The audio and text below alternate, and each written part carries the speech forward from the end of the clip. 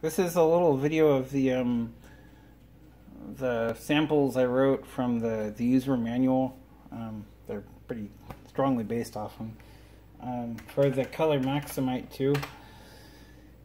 I wrote a program that draws arcs, which I'm not really sure when I'll use an arc in one of my programs unless I'm doing like a graphing program or a spreadsheet or something. But they're nice arcs. You can specify what 2 radiuses. Some other things I don't understand. Here's the source code. It takes the vertical resolution mm.vres and mm.hres and stores them into integers, which I assume is faster than calling these. Maybe these are just constants and it runs the same whether you store it in an integer or not. It generates random numbers based on the max X resolution, max Y resolution, and I think these are R1, R2, and something else. And then the RGB function will produce basically numbers up to 16 million to represent the colors you want. It's random. It's random times 255, 3 times for R, G, and B, red, green, and blue. And then these are in do loops. You know, do starts the loop, and loop finishes the loop.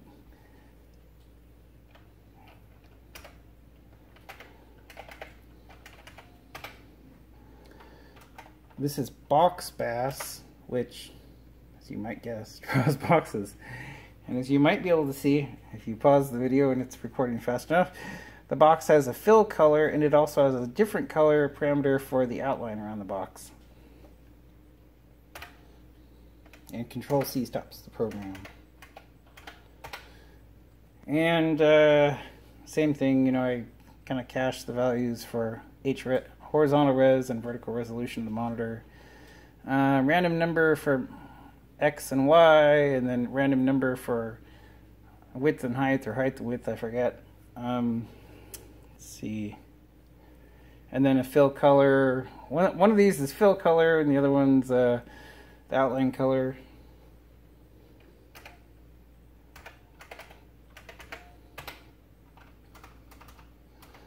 I had a circle drawing program, but I messed it up because I saved a different program over it, so there's no circle program. An MP3 player, which I don't think I can play the MP3 because it's not mine, but I just used that Winamp tune that played when you would start Winamp. For edit, you just do play MP3 and then a string with the name of the MP3 file you want to play.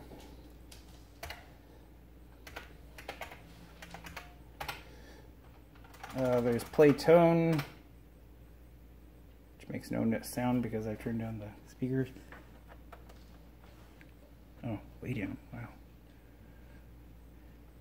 Well, maybe we'll hear something. If we don't, that's okay. It's not a great tone.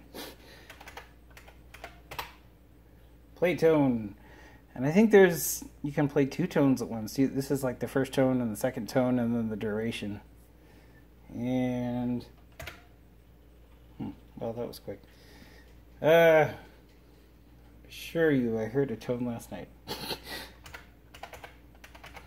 there's no error message, so I'm sure it's doing something. R-box.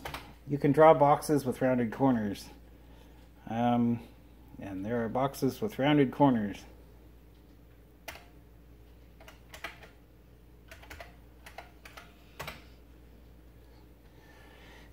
And the command for that is just rbox, and I believe this is how much you want to round the corner. Probably can go higher than 16. I don't remember what the max is. And then there's the fill color and outline color.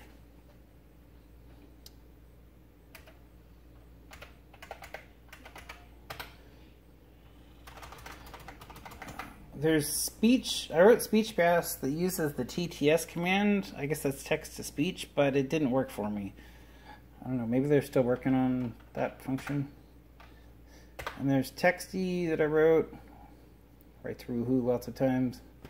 One thing to note here, is that there are actually different fonts and different sizes you can print in, which is kind of neat. When I use like the Apple II and MMBasic on DOS, there's just the DOS font and that's it. But with this, you can make your own custom fonts and you can scale them and all sorts of things. One result of this, I think, is that it renders more slow. I mean, this is hard to call slow, but when you have a longer string to print, it obviously takes longer.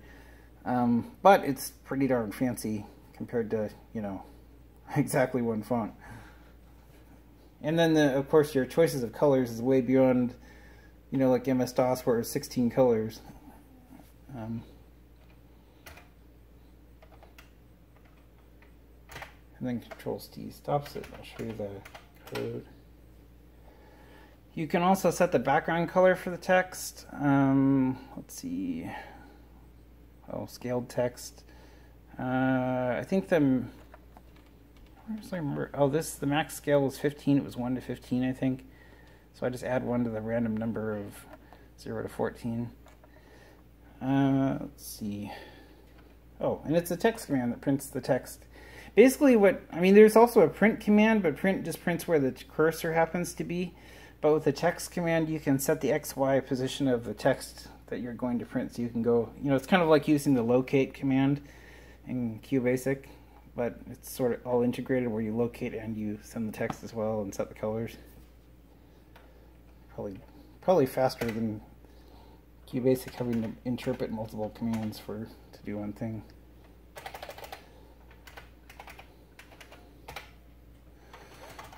Triangle.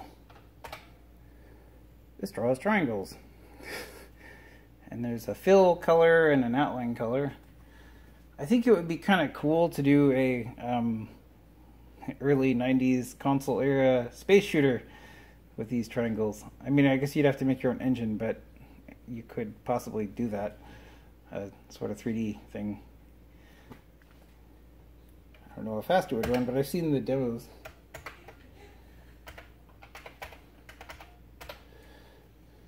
And then there's the turtle command, which I have heard no one speak of, but it's in the manual. You know how you could use turtle to draw things, go up, you know, go certain degrees left and right. Well, they've got a turtle command, so you can do that too. I've got turtle forward 10, turtle turn left 45, turtle forward 10. It's not very creative. Turtle turn left 45. So you can turn, go forward. Draw the turtle itself, draw circles, all that sort of thing. So let's see, what are my thoughts? Well, it's pretty neat. It's all mostly on one chip. One thing I found is I can type faster than it can read the letters.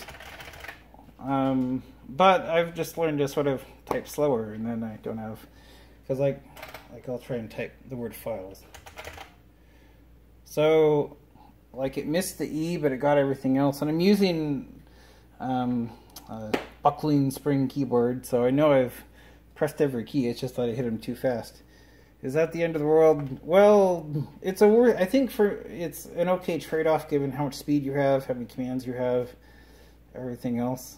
And the colored editor. I was thinking maybe if I turn off the color highlighting in the code, maybe it would render the text faster, but I don't know, having the code colored is pretty darn handy, so I'll just type a little slower. But once you figure out the typing speed that it can accept characters at, it's okay, I think. Anyway, that's my video. Hopefully I'll have better programs than this in the future.